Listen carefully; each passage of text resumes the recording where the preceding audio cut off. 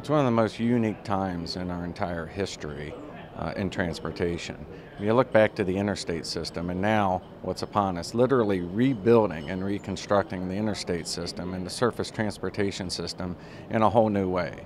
And it takes a unique talent to manage and lead in those lean times. An example of innovation, an example of working smarter. We just finished what is called an interchange justification report.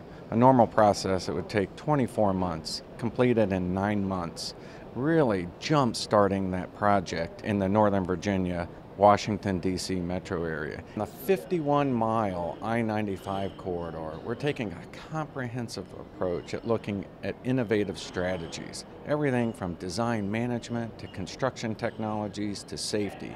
So the bottom line is, we're able to complete a 24-month time frame in 9 months, shaving valuable time off that literally will save motorists time in traffic, easing congestion, and bringing a project to the people of the Commonwealth of Virginia that much faster in these very difficult times.